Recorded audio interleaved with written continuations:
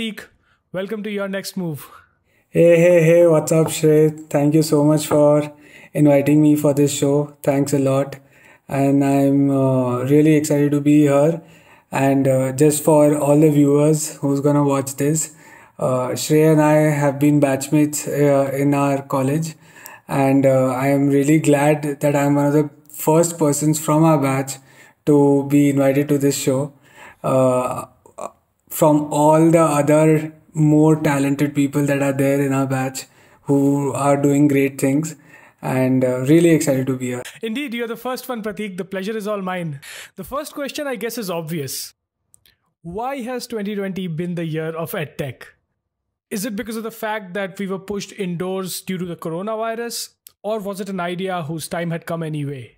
CJ, there is no direct answer to this, and the answer to this question will always be given in hindsight, right? Also, clubbing edtech entirely might also not be the right thing to do.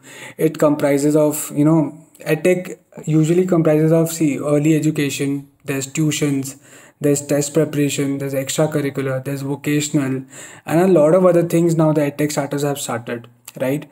So, while some of the above mentioned categories have got an impetus and a hockey stick adoption curve because of COVID, but others are still fairly at a nascent stage. Having said that, relevance of edtech is now more than ever as it addresses a lot of fundamental problems in relation to the overall education system.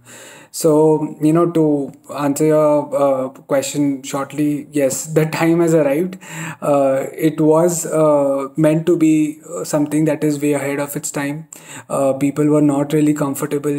Like it's decades of unlearning of what you have been used to usually learn in school and tuitions, to now finally move it to online is going to take some time, but I think the time has arrived. And yes, COVID has given an impetus. Right, a much needed impetus, in fact. We've seen in the last few weeks that an edtech brand approached advertising in a manner that was not just tone deaf, but also tapped into Indian parents' insecurities in the worst way possible. While we all agree that such messaging cannot be sustained in the long run, but do you agree that there has been a spike in user acquisition in the short run? Can a brand get away scot-free after acquiring users in such a manner? Or do you feel it does not affect acquisitions in any way? Shay, it's a classic. We are just saying what the people, when you ask anything that's wrong with messaging, right? It's the classic response that we are just saying what the people already want to listen or what people already believe. See, but however, in a country like India and a noble, serious profession like education, brands need to be very sure about their long-term purpose or why they exist. If that purpose is to make billionaires out of kids, which could be a very relevant and a successful short-term acquisition strategy, but sooner or later will fall flat in its face, right? There is a reason why Fair and Lovely had to move to Glow and Lovely to address the changing consumer mind after selling the dream of fair skin for decades. So eventually reality will catch up. No brand goes scot-free. Either it'll be forced to change or it'll have to deal with the competition who does the right thing in the short term as well. But, in the short term, unfortunately, it has worked for them, but it's not sustainable. Coming to your role in Vedantu, you've just joined them as a senior brand manager. What is your role on a day-to-day basis? How do you think does the marketing of a digital-only brand differ from the marketing of a brand in which digital forms one part of the overall strategy? No, so let me first address it in this way. See, digital does not become an important part of an overall brand strategy only because the brand is digital, right? Or the brand is digital first. We need to move away. I think the time has come that we need to move away from the age-old bifurcation of above the line, below the line, digital, social media. See, the line is blurring. I mean, it's no longer planning for TV or planning for radio or planning for OOH. The line is blurring and slowly it's going to be invisible after a point of time. The whole conversation of digital versus offline needs to be steered towards the right media to reach the right TG for the right objective. See, coming to my role, a brand manager needs to wear a lot of hats. However, the role becomes slightly complicated when you're looking at a service brand. Now, let me explain what is the difference between a service brand and a product brand, right? Building a brand quite simply is to ensure that you communicate the predictable, consistent, preferred experience that your brand gives to your consumers, right? Now, that predictable and consistent experience for a product brand becomes very obvious through standardization. Like a Lace chip will be a Lace chip every time you eat. However, however, for brands that are service, like a lot of moving pieces are involved across the consumer journey touch points to ensure that brand experience is consistent. Now, the ideal example for this is going to be Indigo, right? So, Indigo cannot rest, or the brand manager at Indigo cannot rest just by communicating Indigo's proposition on a OH or making a very nice website. It has to ensure that the brand experience is very consistent throughout the journey. So, as a brand manager at Vedantu, right, I need to ensure that this experience, expression, tone of voice gets delivered in every piece of communication across multiple categories that the brand offers its services, right? For this, a brand manager on a day to day basis needs to identify communication spaces, understand competition and category, work with businesses to match the communication goals, study and understand different needs of media, and speak to consumers, unearth insights, and a lot more. Now, it's just been 2 months for me at Vedantu, but the definition of a brand manager for a service brand almost remains the same. I would like to now come to the crux of what this show is about. My aim is to help people reach where you are. You started your career with InfoEdge, specifically Shiksha.com, as a marketing manager. How did you upskill yourself along the way to become what you are today? Are there any specific tools that marketers should enable themselves with that will help them grow? Yeah, pretty interesting question, and I wish someone had told me how to upskill myself. But let's try to rewind a bit and let's go a bit before I started my career as a marketing manager. Right, like a lot others, I started out as a software engineer, but soon realized that programming, coding does not come naturally. There was always an inclination in getting into business management, and how certain products and ads were marketed is something that I used to regularly get interested in. The best way to upskill is to keep reading. It's as simple as that. Read as much as you can, and it can never be enough. Start following people on Twitter, read articles, subscribe to high quality publishers, keep up to date with what's happening around. You just need to have a curiosity bent of mind, right? Once you start questioning things and once you have the right questions, internet has a lot to offer to answer those questions. So I didn't have to put any particular effort in upskilling. Experience gives some sort of maturity. Mentors you work with teaches you a lot of things over and above what I mentioned.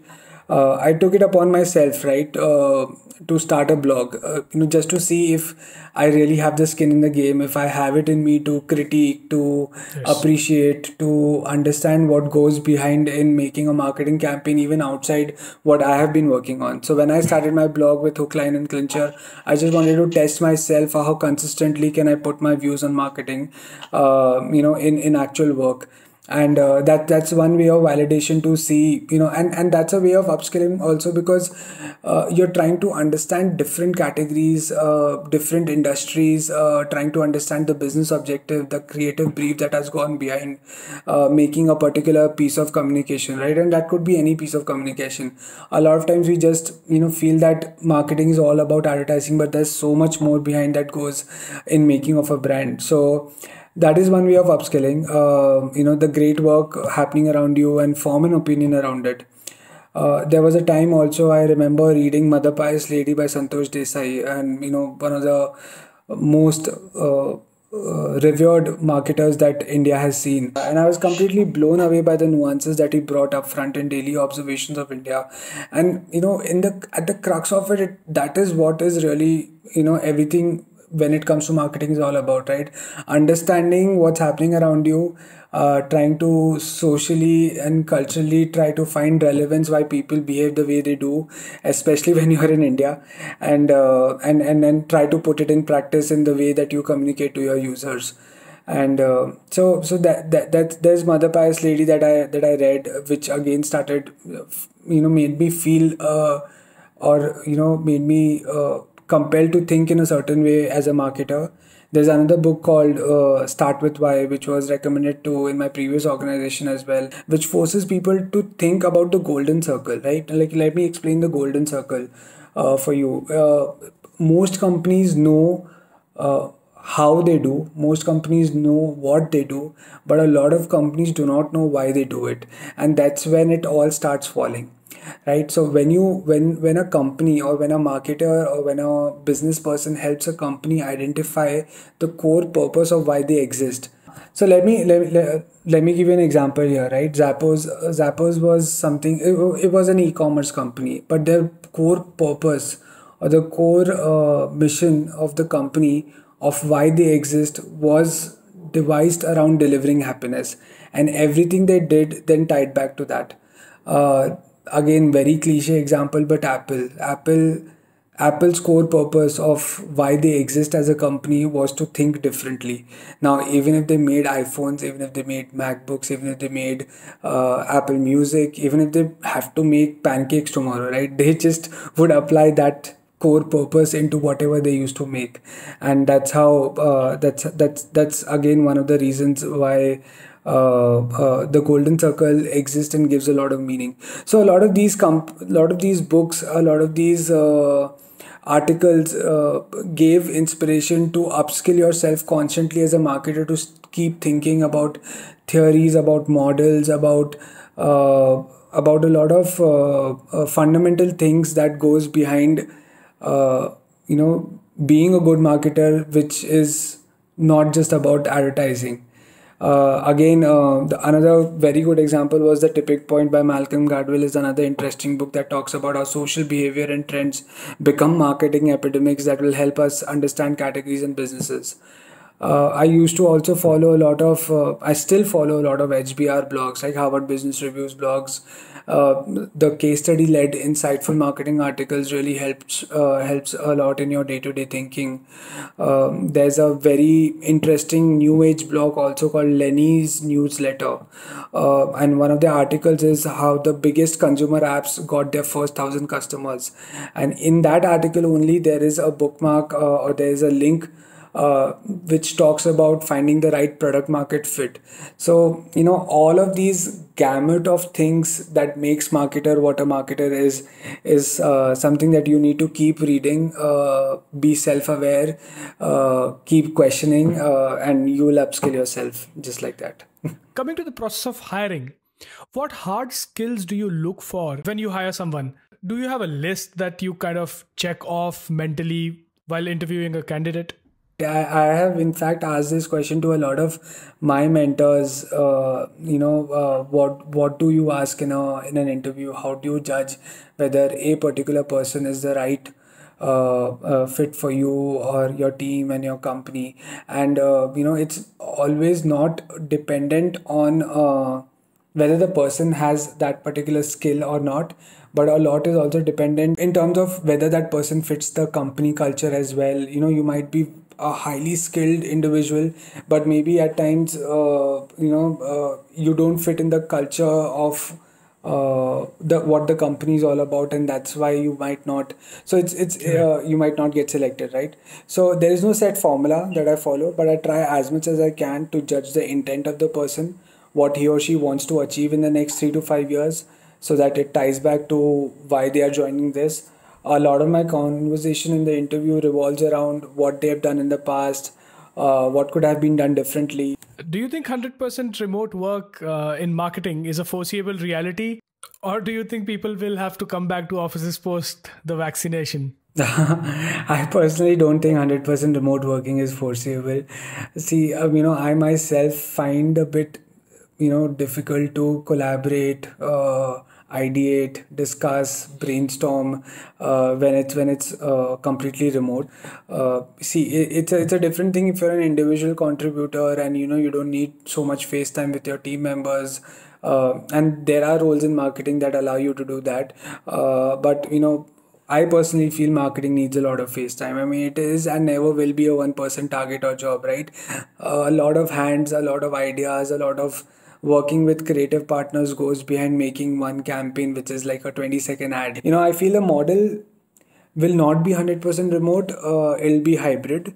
Where you're working from home for a couple of days and you come to work for a couple of more. And I mean that's the future, but certainly not 100%. At least I wouldn't be able to do it. Okay, if you have to pick, say, 3 to 6 keywords from a CV that will impress you, what would they be? See, it's a very tricky situation. See, words will never do the justice, especially when you try to gain, as you have gained experience in the last 6 to 7 years. Especially after 3 years, words on the CV will start Yeah. sounding the same of every CV that you read. I would like to see some sort of growth that the person has shown in the CV. It has to be creativity, and if there is some sort of diligence that is coming across. But again, see, you can put whatever you want, but it's the conversation at the end of the day. However, for people who are watching this, if they want to sort of just have a look at my CV. Oh, yeah, that'll be great. We can have a look at your CV. Okay, wow, okay, this is amazing. This is so different from the regular stuff that we see every day. I would hire you if I had the money. Unfortunately, I don't. But more importantly, I don't even have a company. So, No, we'll see your next move as a company very soon. But yeah, but see, the thing is, as I said, right, that words will never do justice to your CV. What you need to do is basically your CV is supposed to just stand out, right?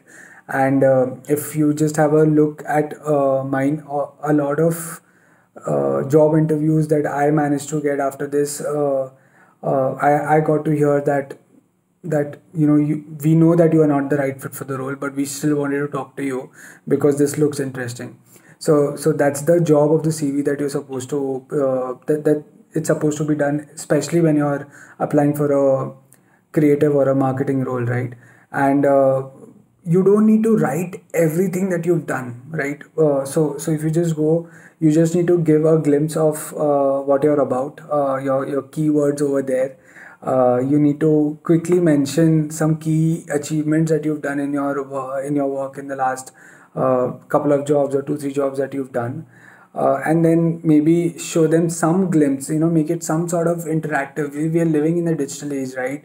If people are still relying on printing out your CVs and the set format that has been set in B schools, and if you're still sticking to that format, it's not gonna cut across.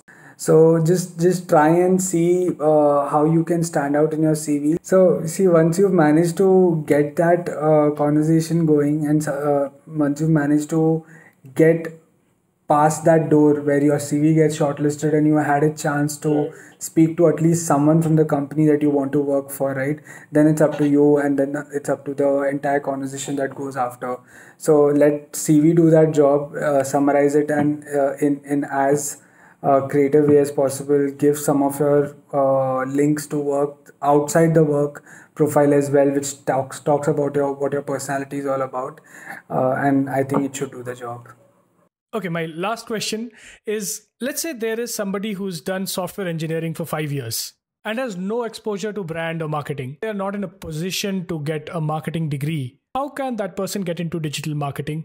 What can they do to impress a marketer in your position? How can they make a CV that can get shortlisted? See, a lot of engineering folks have entered pure play performance marketing, and basically performance marketing, digital marketing, growth hacking, whatever you want to say, involves a lot of data and analytical thinking. No, not to discard that, creative still stays at the core of how your ads will perform. And also the fact that you need to know your consumers, you need to have that sense of targeting, cohorting, segmenting, and trying to reach out, because digital gives you that power. But at the end of the day, performance marketing or digital marketing is still not as subjective, as advertising or brand marketing is, where I like an ad versus you like an ad. Having said that, getting well versed with all the metrics of performance marketing is like the first step that you need to start with. How those all of those metrics are related to each other. Get certifications from Google and Facebook. They offer a lot of online tools to help you learn their platforms, their ad serving platforms. Do internships, spend some money yourself, see how it performs, what it does. A lot depends on the companies who are okay with grooming and mentoring people with no digital marketing experience. But I strongly feel, as much as it sounds daunting, right, it is not rocket science. And once you have a way around with numbers and ability to handle the tools, understanding the customers, getting the business objectives and tying back to your digital marketing objectives, you will, and you should be able to you should be through if you appear analytically sound and data driven in your interview. So, and a lot of digital marketing blogs like HubSpot, Neil Patel, Moz.com, and I mean, there are innumerable digital marketing articles and blogs right now that offer you great advice and tips on how to ace your performance marketing. And you can easily learn it online. It's not that difficult. So if you are an engineer right now, you just need to ensure that you apply all the data analytical Excel skills in building that up, while you also hone your creative side of things and learn the self-serving platforms, and that should be fine. Thanks a lot for coming to Your Next Move. Thank you so much for having me here, and it's a great thing that you're doing, and it's going to help a lot of people, and all the best. Thank you, Prateek. All the best to you. If you liked this episode, please subscribe to my YouTube channel and hit the bell icon so that you don't miss the next video.